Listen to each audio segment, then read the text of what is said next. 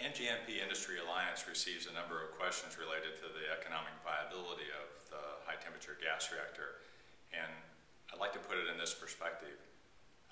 The Idaho National Labs, in their most recent presentation to the Department of Energy's Nuclear Energy Advisory Committee last month, clearly indicated that the high temperature gas reactor for the nth in a series of reactors has a potential to compete in the $6 to $9 a million BTU range.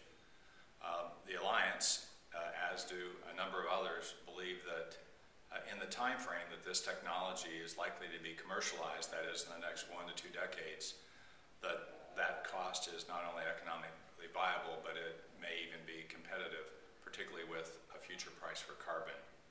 Again, and to reiterate, one of the unique aspects of the high temperature gas reactor is its unique safety characteristics that allow it to be located proximate to high temperature process heat industries.